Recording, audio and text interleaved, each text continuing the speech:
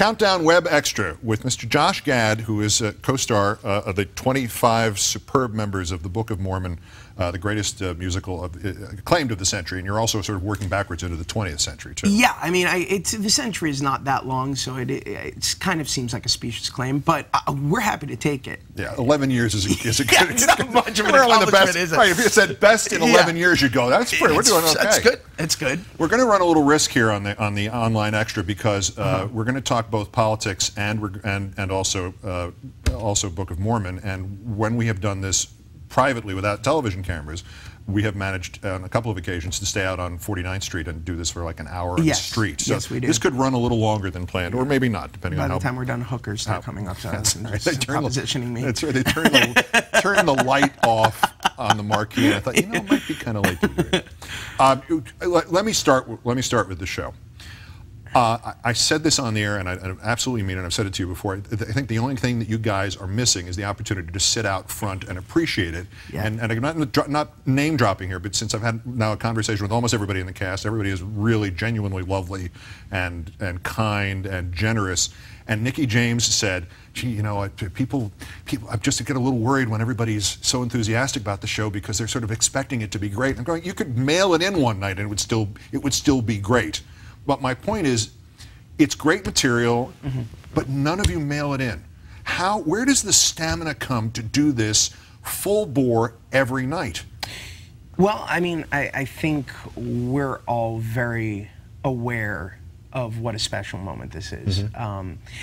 You know, to me, having been involved for 4 years from the very nascent stages of this project, when it was one act, we did it at a black box theater. Trey and Matt had literally written the Book of Mormon, a screenplay on the cover. Like, it was nothing more than a collection of songs and the promise of something great. Right. And from that very first moment, we all looked at it and said, this, if it can be done, is very special. To then fast forward to 4 years and all of the accolades, and you know, creating this fierce environment where people are waiting at 4 o'clock in the morning for standing room tickets, you recognize how important this is, how it is a once-in-a-lifetime opportunity. And we take that very seriously. Yeah. And so, night after night, it really is our honor. It really is an honor to perform this show.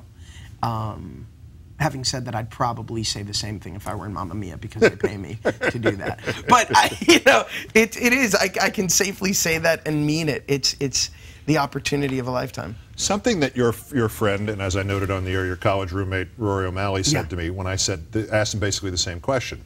He said, you have to understand one other thing here, which is the most job security I've ever previously had was 4 months. Yeah. That this is something that no one, I mean, people just don't stop and think. It's like looking at athletes and going, yeah, well, they have this great life, but it's often for very short durations. It is, and Rory in particular, I think, should be worried because all of us have been, you know, noting a decline in his performance lately. But no, I love Rory to death. Oh, I do think that to a certain extent, the other really nice thing about this show is it has no celebrity, you know, quotient to it. There is no A-lister headlining it. Not to say that that's a bad thing, but there's something remarkable about the fact that the biggest commercial success this year is a show with very unrecognizable people in it. Because at its core, what that says to me is that the content itself is doing all the work. And I think that, you know, there is something to Rory saying, well, you know, I think that goes for everybody in the cast. Yeah. None of us have had that breakout success.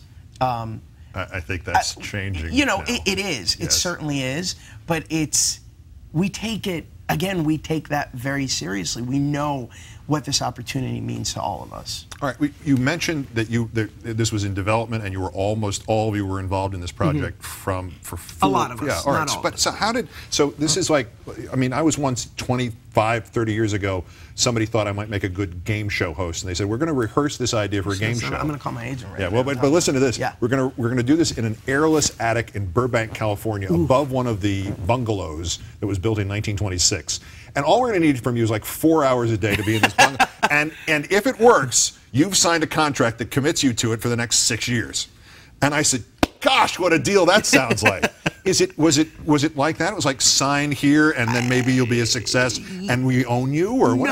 No, nothing like that. It was much more of this planting seeds. It was constantly planting seeds. You know, 4 years ago it started off, as I said, as one act, and it ended with me singing "Man Up," and there was no like even chorus surrounding that big Act One finale. And as the years progressed and Trey and Matt had hiatuses from South Park, and Bobby Lopez, their co-writer, had the opportunity to work with them during those breaks, they started to write more and more, and they started to create this incredible narrative about these two guys who get sent to Uganda on a mission, and all hell breaks loose. We all knew it was very special, but as time went on, it became really difficult to get out of other commitments, to kind of pave the way for ourselves to be included in it. I was offered a lot of things that I wasn't necessarily fond of, but you got to pay the bills. I've got a family. And so it was always like hoping that the opportunity would arise. And then about a year ago, things started to become real. And, you know, we saw that things were changing, that the tone was shifting into you know, the constant workshop phase into something much more incredible and dramatic, which was this opportunity to potentially go to Broadway. The things that I hear most from people who don't have the opportunity to see it are touring prospects in the future, and the other thing that I keep thinking of, movie. Could you make this into? Could this be a movie? Is it possible? I think. Well, certainly the tour's already been announced. We're going to open in Jerusalem in. Christmas 2012. No, they're actually going to do the show next year, I think, starting in Denver, which is really exciting because obviously Trey and Matt have a long history with Colorado. But plus, try singing in rarefied atmospheres. Exactly. That'll be fun. And then I think that there's bound to be a film. I mean, to me, it's a no-brainer. Now, Daniel Radcliffe will play which of you when it gets... Well, Daniel Radcliffe, through the gift of CGI, will play both of us. Andy Serkis will perform my role through motion capture, and it's going to be a really interesting film. No, you know, I do. I think that by the time the movie's made, I'll definitely probably be too old, but I'm sure that Justin Bieber will make a fine, put a little fat pat on him, and call it a day, and it's going to be a great movie. Is this the sort of thing where you look at it and there you can actually say to yourself, I'm not being egotistical or overly prideful or any of these other supposed shameful traits that anybody would have in the public eye, but saying to yourself, I want people to see this because it's so damn good? I have absolutely no difficulty in saying, you know when I knew it was really special is I could safely say to myself, if I were fired today, and you know, today being the before the show even opened, I could safely look at friends and family without that, you know, hardship of being jealous and say, regardless, you've got to spend as much money as you can to see this show because it's special. And it's a testament to the writing. The writers have done such a remarkable job and have, in my mind, solidified their status as kings of satire. Yes. Plus, as has been noted many times, it is a textbook musical. It is a textbook. It is a 1960s. It is, when I first saw it, I thought it is very much like How to Succeed in Business Without Really Trying, which is, you know, the breakout hit of 1961. Absolutely. And if for some reason there weren't, you know, so much in the terms of the vocabulary that you couldn't find 40 seconds in a row without something that couldn't be shown on television, it would still it would still work like blazes. Yeah, I mean, it really follows. You know, Trey in particular, I think really respects musical theater and loves like Rodgers and Hammerstein and things like that, and anybody who sees it really notices that it is an homage to the great musicals. And it also has elements of Wicked in it, and it also has elements of, you know, a lot of modern day things like Lion King. And so, just a little. Yeah, just a little bit. I'm surprised that Disney hasn't gone after me yet. You know, it really is incredible what we're getting away with. But there is a deep, profound respect for the history of musical theater in this show, and I think people love that because a lot of musicals these days are trying to reinvent the wheel, trying to redefine what a musical is, which is great. But sometimes it's nice to go back to the tradition. I asked your co-star, Mr. Randalls, about this and about the amount of effort that he puts out and the amount of effort that you put out, everybody in the cast. So as I said, nothing seems to be left, as from an amateur's point of view, nothing is left backstage. And he said, in absolute seriousness, and I'm sure he didn't know where the reference was from, he said, I'm convinced that I have to do this because somebody may be seeing their first Broadway show and I want them to come back. And I was reminded that Joe DiMaggio was once asked, why do you run out every ground ball when your heel is broken, or, you know, and he goes, there's somebody out there seeing me play for the first time. And there's that attitude towards it, which is really, it's an amazing thing to see, not to denigrate anything else that people go and see, but the amount of effort night after night is, I think you underrate how much of the performance is the result of your performance. Well, no. I mean, I think that's incredibly accurate, and I think that. Thank you. Well, yeah. No, I was actually commenting on Andrew. You just copied him and Joe DiMaggio. Come up with your own stuff, you know. But it's, but it's, to me, there is something incredible about looking out in an audience and knowing for a fact that somebody is having that experience for the first time. And night after night, people tell us that. This was my first show, and we always say to them, we're sorry. Because, you know, I do think that it is hard, especially in a musical comedy, to top what they've done. Man, it's special. I went, and I'm not going to say the name of the other show now, but I went to see another show, and you know which one it was, after I'd seen Book of Mormon twice. Oh, no, you saw Utopia, didn't you? No. Oh. I saw something else, and it was, and there were like 3 performances were really good, and I couldn't stand the female lead, and a couple of people seemed to mail it in, and there were a couple of name performers in there who did a great job, but it was like, see, if I left at the intermission, where are we? It's 5 blocks to the Eugene O'Neill. I could probably stand in the back for the second. And but I mean that's the sort of problem you want to have. Well, it is the sort of problem that you want to have, and I think, look, I think every single musical, every single show on Broadway is, regardless of the criticisms that one might have for it, a huge accomplishment. Given how difficult it is to mount these things, given how difficult it is to do it night after night after night. Everybody pours their heart out into this medium more than I think any artistic endeavor, because we love it, we're passionate about it. So, you know, but it's a significant benefit having writing as good as the writing in Book of Mormon, because you can be a little off, and that writing will still get you over the edge. You know, I performed one week where I had really, really bad laryngitis. Oh yeah, you told me about that. Yeah, where it was, I had to miss some shows, and it was very disconcerting. I was very vulnerable because I felt like, oh my God, you know, I can't use what I need, the tools that I need to do the performance I want to do, and yet the audience still went ballistic for the show because it's a testament to how great all of the components are, and that is a luxury. It's a real big luxury. Well, all right. You've been very good about answering all the fanboy Broadway questions, and now we can talk politics. Keep them coming. This is the bridge question from one topic to the other. One night in your audience, you had yours truly. Amazing. You had Dan Savage, and the third person was Carl Rove. And he did not come backstage. He didn't come backstage. I was so disappointed. Carl. Why? Is it something I said? Could you see him from the stage? I could smell him. Oh, that's It smelled of Voldemort. That's right. There was blood. There was blood being drawn out of the air back towards his corner of the theater. I did. I smelt dead muggles in his breath.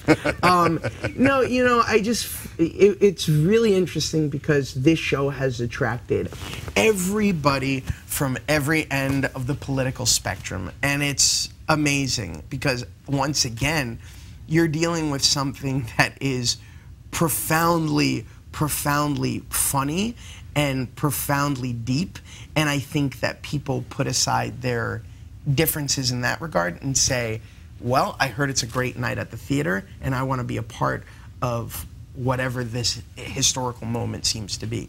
And it is. It's kind of a historical moment for theater. What would you have done if Karl Rove had come back, given your political proclivities? What would you have? If he hadn't come back and said, by the way, I think Obama's an idiot, would you have brought up a political topic?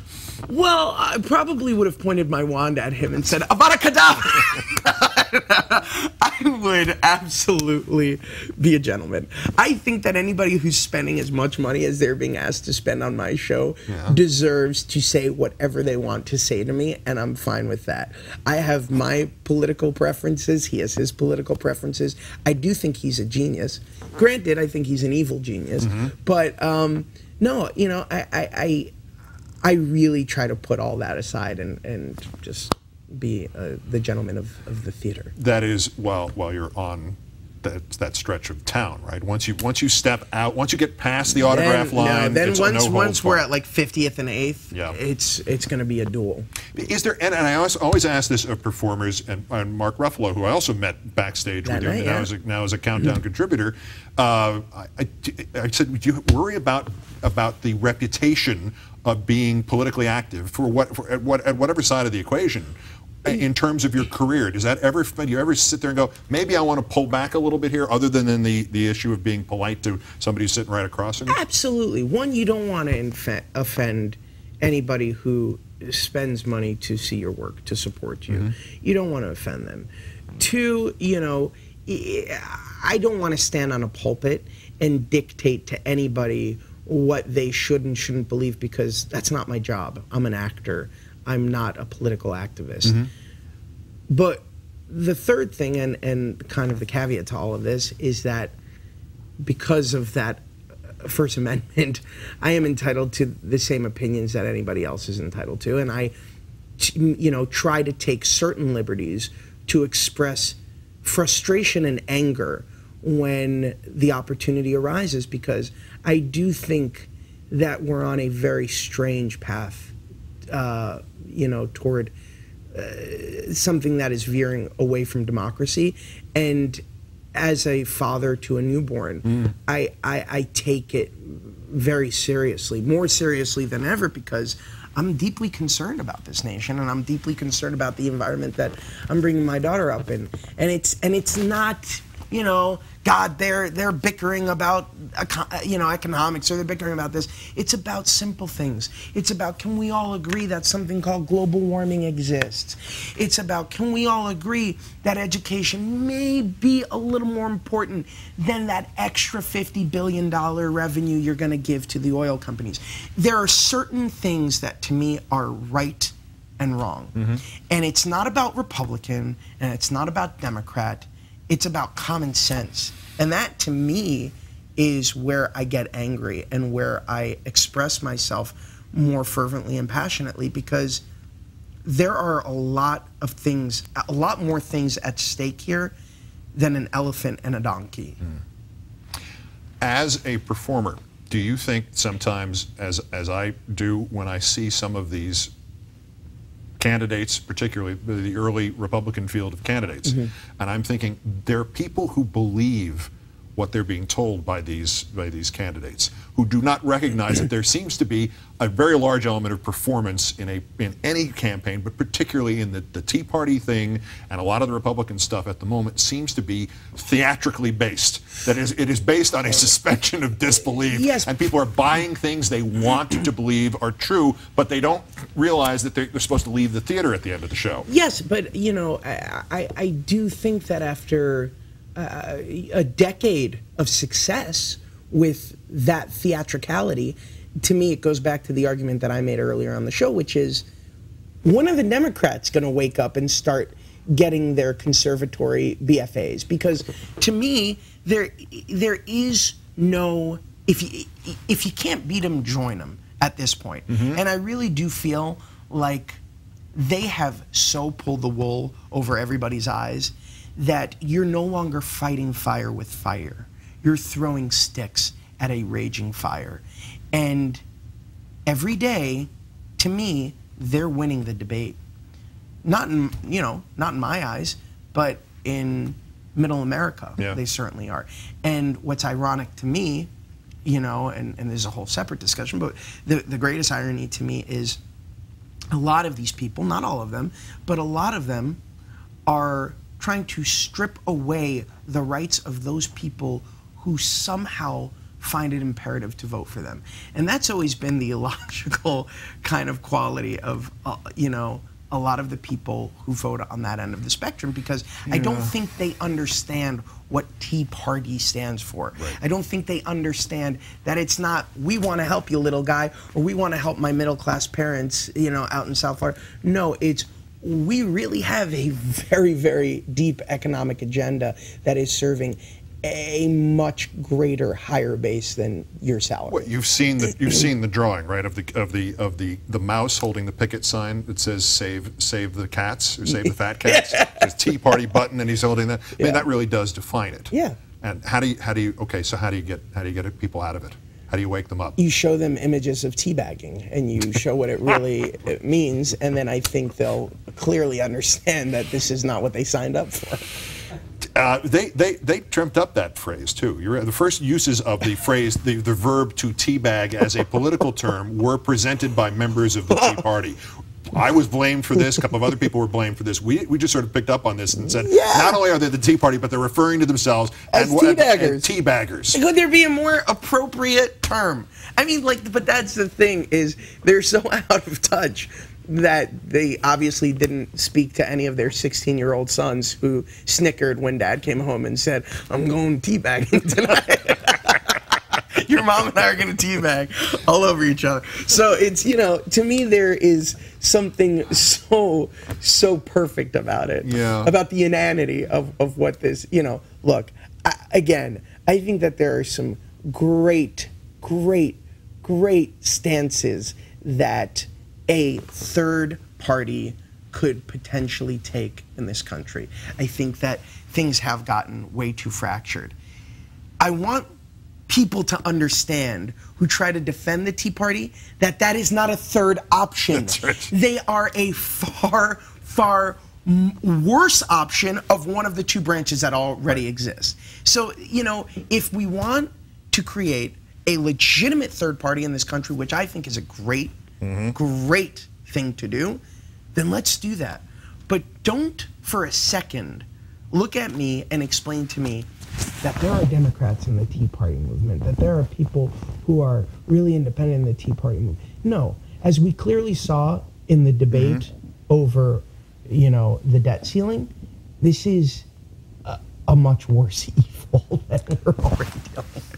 Now, I know from your experience on Broadway that you're used to having that microphone sticking through your hair and coming out here. Yours is coming a little loose if you want to read. In fact, it's now popped off. Oh, no. Yeah, so I think we don't have to start all over again and do it, but I did want to make sure. There we go.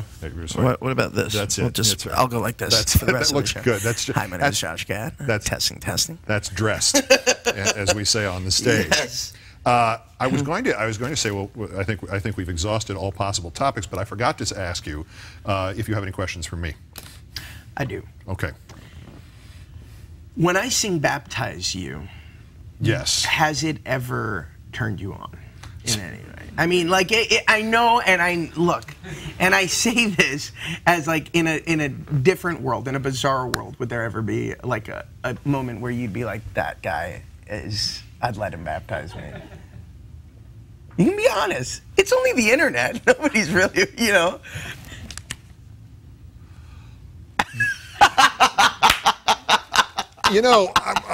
I'm thinking now. What I'm thinking is, where does your friend Nikki James fit into this? Oh well, hey, yeah, we could both baptize her. But the thing is, yeah, all right, I see where you're going. No, it's a fair question. I'm looking for an angle here. It's a fair question. Totally. All right. No. No. Wait. Get her involved. Don't. I'm not actually propositioning you, by the way. I understand just wanted to see if there was, if you looked at me and you said, well, I'm coming back for the 5th time because that guy's doing it for me.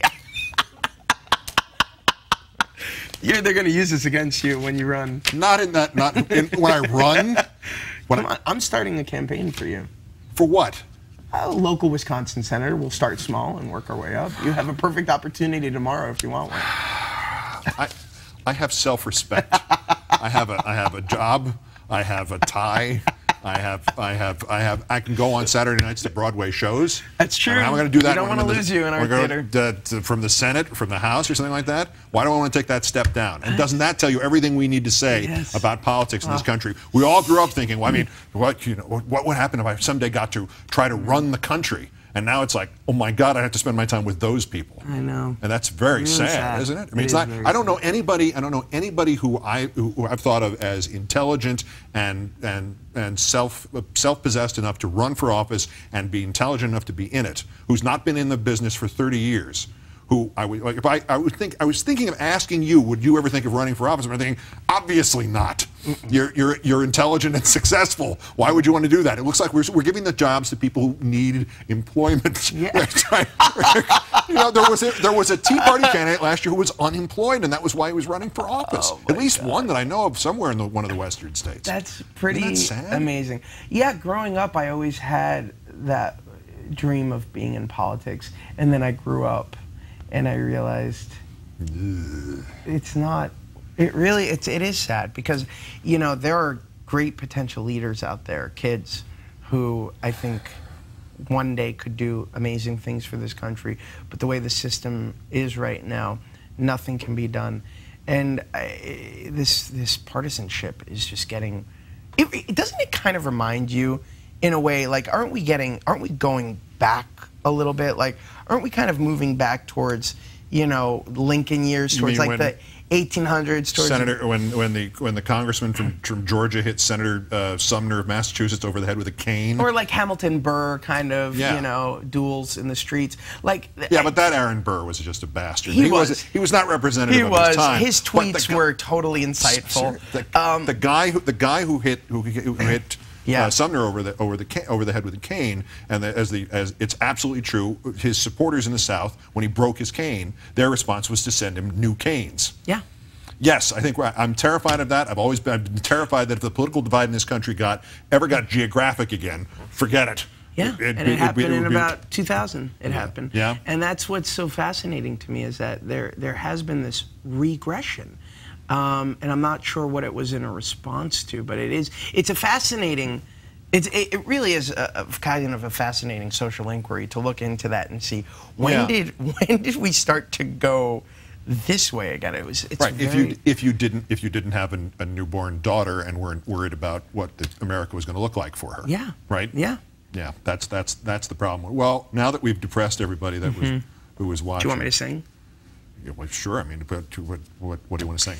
Well, I'd probably be sued by my own producer. I was just going to say, we couldn't even run bootleg video of the show. True. Oh, why don't we do a song, an original song, an ode to Keith Olbermann. Keith is doing great things for this nation.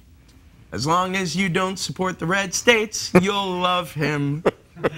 Keith is such a great guy. He loves his baseball. And more than that, he loves his Book of Mormon. Keith keeps me employed every day of the week. Thank you, Keith. You're putting my daughter to school. There you go, off the cuff. That's it. So the recasting of Book of Mormon.